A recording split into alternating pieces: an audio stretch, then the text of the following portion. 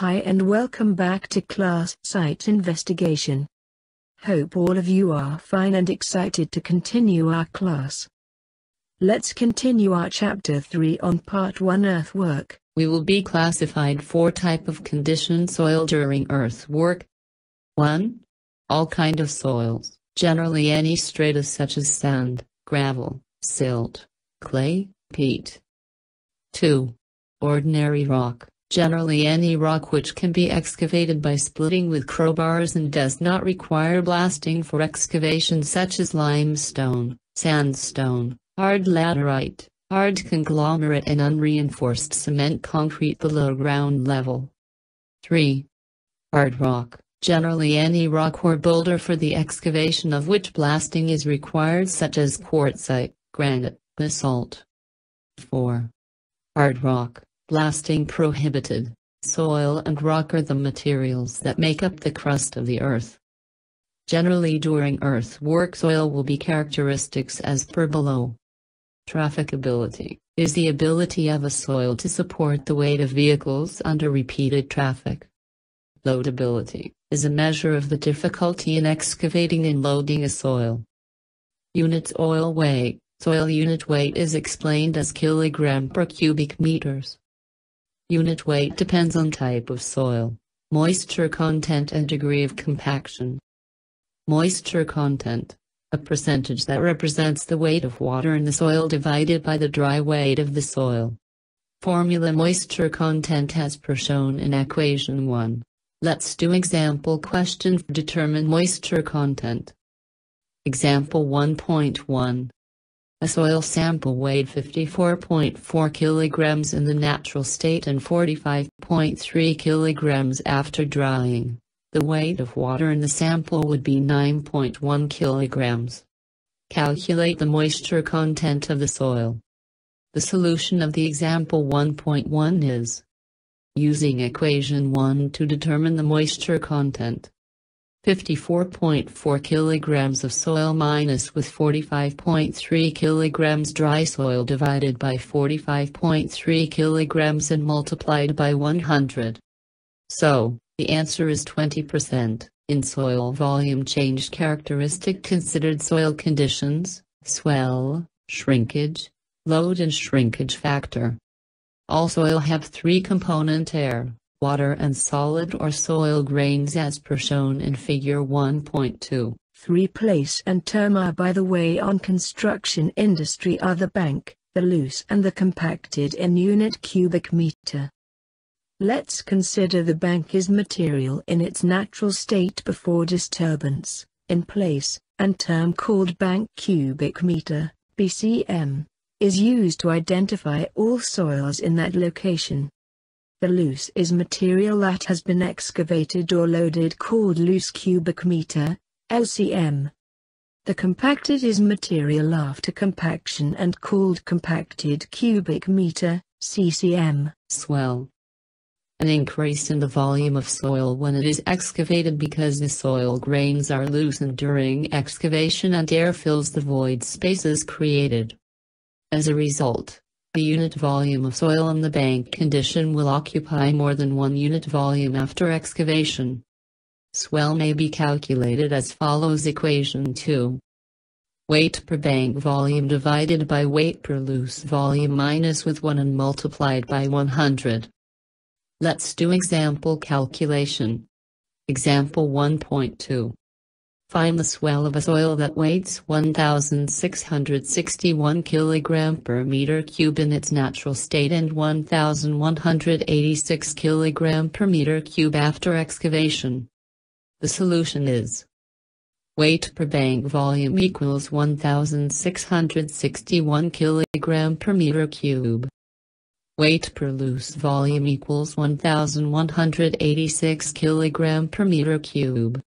Using equation 2 for determine percentage of swell is 1,661 divided by 1,186 minus with 1 and multiplied by 100 equal 40%.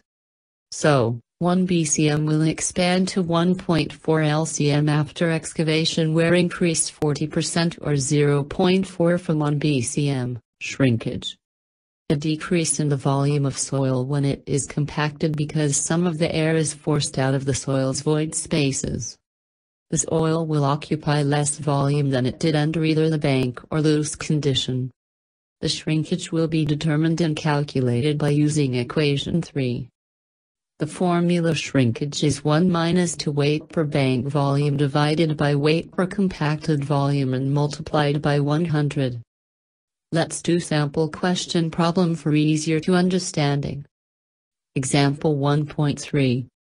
Find the shrinkage of a soil that weighs 1,661 kg per meter cube in its natural state and 2,077 kg per meter cube after compaction.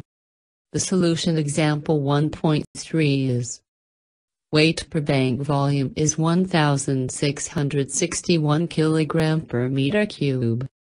Weight, compacted volume is 2,077 kg per meter cube.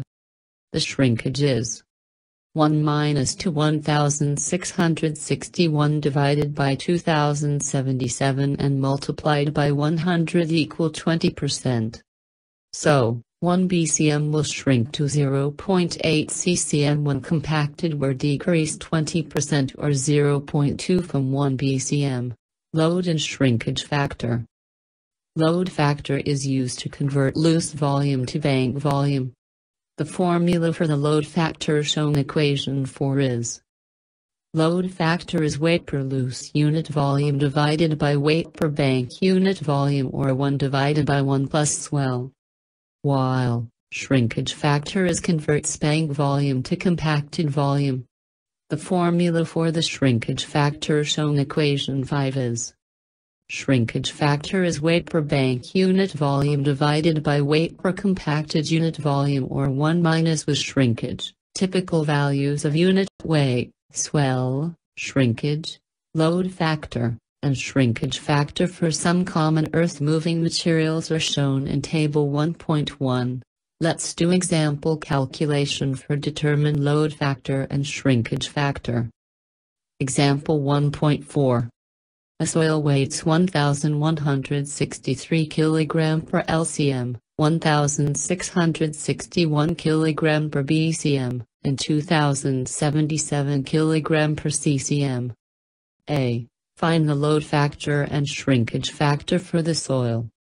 B. How many bank cubic meters, BCM, and compacted cubic meters, CCM, are contained in 593,300 LCM of this soil?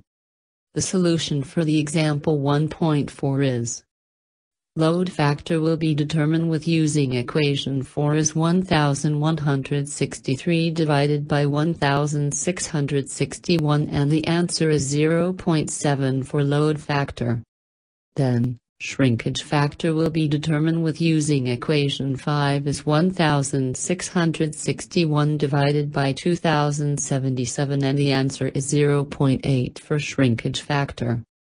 So, bank volume is 593,300 LCM multiplied by 0.7, load factor equal 415,310 BCM, and compacted volume is 415,310 BCM multiplied by 0.8 shrinkage factor. The answer is 332,248 CCM. Let's do additional example. Example 1.5.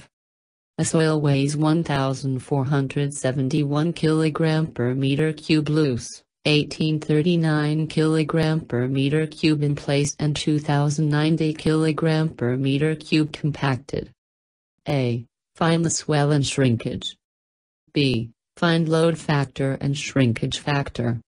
C. If an earth-fill dam requires a compacted volume of 4.6 times 10 power of 6 cubic meter of the above soil, how many loose cubic meter of this soil must be hauled to construct the dam? The solution for the example 1.5 is: for question example 1.5a, the percentage of swell will be determining with using equation 2 is: 1839 kg per cubic meter divided by 1471 kg per cubic meter and minus with 1 and multiplied by 100. So the answer is 25%. Then, the percentage of shrinkage we'll be determining with using equation 3 is 1 minus with 1839 kg per cubic meter divided by 2090 kg per cubic meter and multiplied by 100. So the answer is 12%. Then, for question example 1.5b, the load factor will be determined by using equation 4 is 1 divided by 1 plus 0.25 swell value in decimal. The answer is 0.80. Then, the shrinkage factor will be determined by using equation 5 as 1 minus with 0.12 shrinkage value in decimal. The answer is 0.88. Lastly, for question example 1.5c, determine loose volume. For general equation, compacted value equal with bank volume multiplied by shrinkage factor. So, bank volume is compacted volume divided by shrinkage factor. The solution is 4.6 times 10 power of 6 cubic meter divided by 0.88 shrinkage factor, and the answer is 5,227,272 BCM. Then, the loose volume will be determined as bank volume divided by load factor. The solution is 5,227,272 BCM divided by 0.80 load factor value, and the answer is 6,534,091 LCM. We will use three-phase diagrams to illustrate how soil changes during the earthwork process.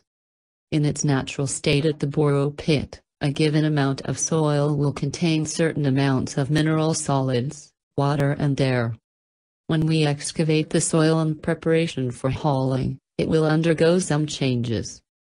The amount of solids and water won't change as we excavate the soil and place it in the dump truck. But its total volume will increase because the excavation process will loosen the soil. If the solid and water don't change, the only way the total volume increases is if the volume of the air increases. We call phenomenon as bulking. After the dump truck in the borrow area is full, it transports its load to the stockpile area where it is dumped or sorted into one or more stockpiles. The total volume of solid doesn't change significantly from transport to being stockpiled. And certainly the volume of solid material doesn't change in the stockpile. The water, however, is a different matter.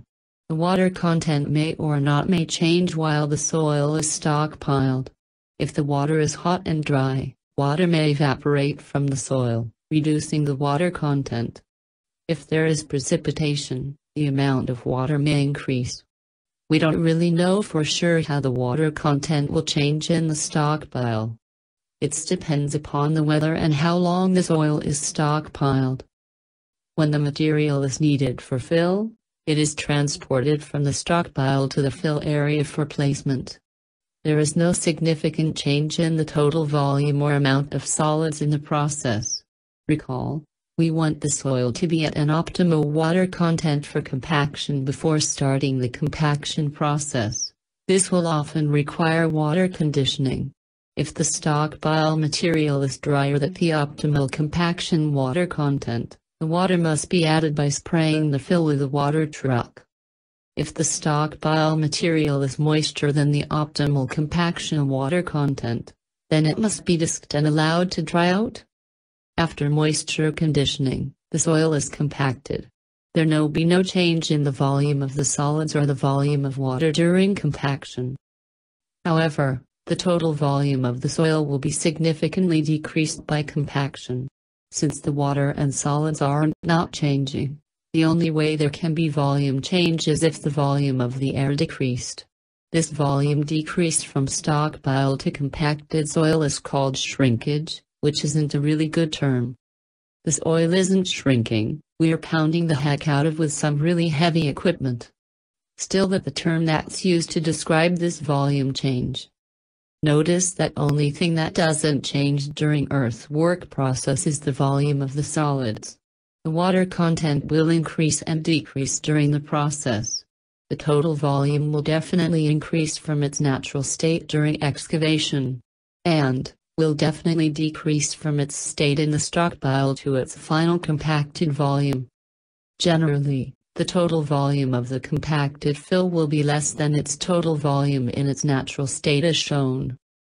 However, if the natural soil is very dense, the compacted fill might have about the same volume or even more than the original volume. However, that's not often the case.